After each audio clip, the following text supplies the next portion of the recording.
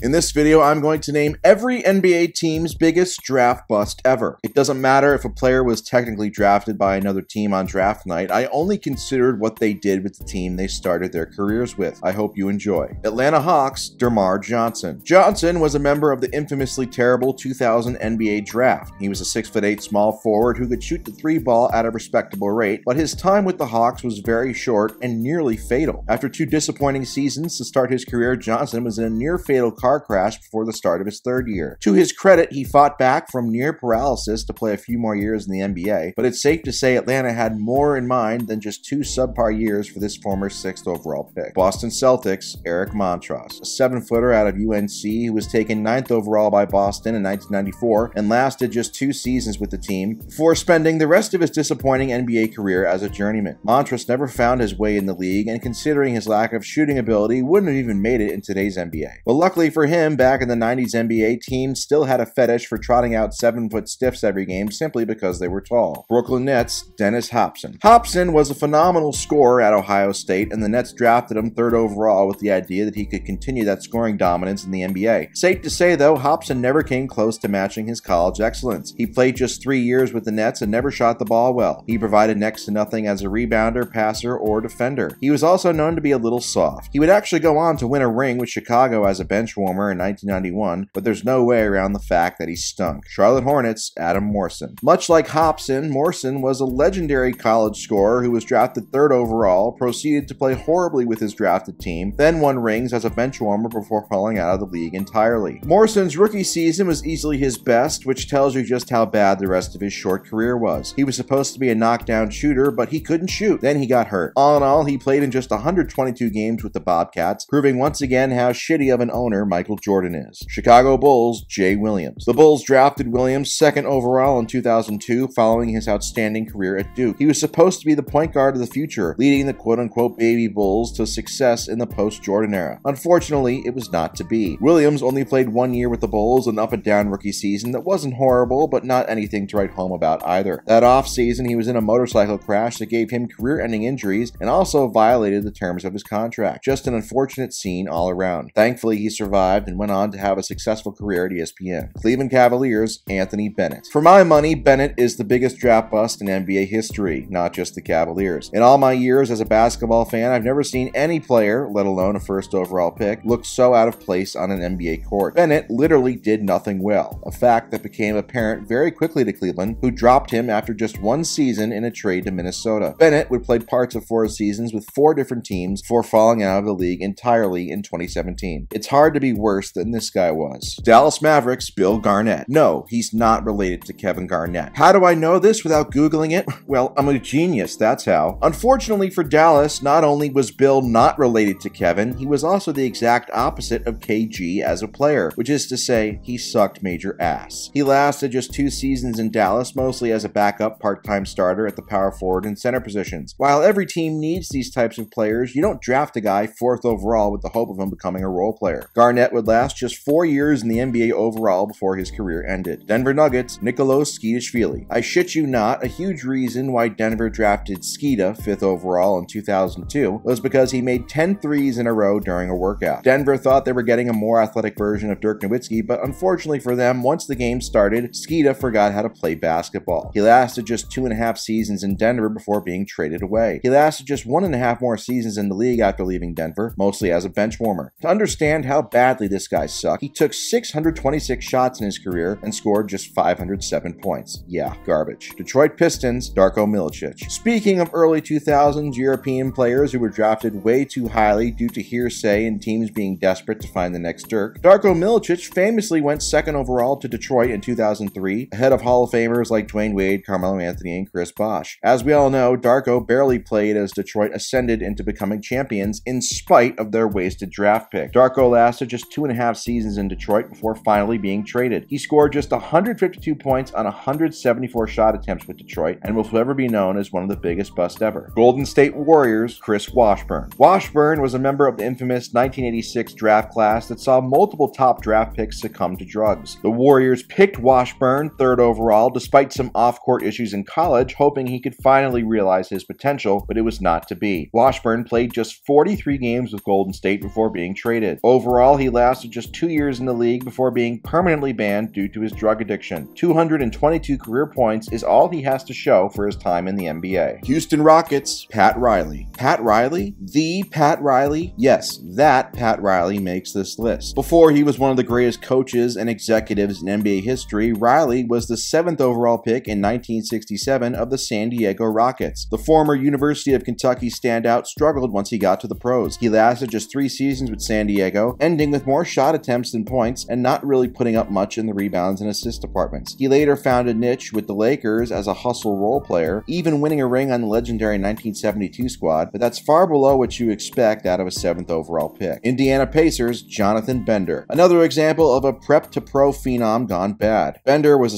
6'11" small forward who could handle the ball and shoot a little bit. He was essentially hyped up to be Kevin Durant before Kevin Durant, and Indiana was so enamored by his potential they took him 5th overall in 1999. Unfortunately for both Bender and Indiana, his entire NBA career would be hampered by repeated injuries and never really got off the ground. Indiana remained a contender in spite of Bender's injuries, which can only leave one to wonder how good they could have been had he panned out. Los Angeles Clippers, Michael Olowokandi. Olowokandi didn't start playing basketball until he was 18. He would go on to have one great year in college at a mid-major school, but everybody, especially the Clippers, who held the #1 pick in the year he was draft eligible, were enamored by his potential. There's that word again. In typical Clippers fashion, Olowokandi completely bombed and was a horrible player in his 5 years with LA. He never loved the game and was known to be lazy. But hey, he made almost $40 million in the league, so in the end, I guess he still won despite his incredible levels of incompetence. Los Angeles Lakers, Wayne Yates. It was tough to find a player for the Lakers, as throughout their history, they've either hit on their top picks or at the very least had their picks become decent pros. The one exception to this is Wayne Yates, who the Lakers took 5th overall in 1961 with the hopes of him providing much-needed frontcourt help to the legendary duo of Elgin Baylor and Jerry West. Unfortunately for LA, Yates completely flopped, playing just one NBA season and putting up terrible averages and efficiency. He finished his NBA career with just 72 points on 105 shots. Memphis Grizzlies, Hasheem Thabeet. Thabeet is a twofold draft bust, meaning not only was he terrible and didn't belong in the league, he was also drafted before several players who went on to become MVPs and first ballot Hall of Famers such as James Harden and Steph Curry. Even at the time, people were questioning Thabeet's selection, and they were quickly proven right, as he lasted just 1.5 seasons in Memphis before being traded. He was so inept offensively, he finished his Grizzlies career with nearly as many fouls, 235, as points, 261. I mean, there's really not much more to say than that. Stinky.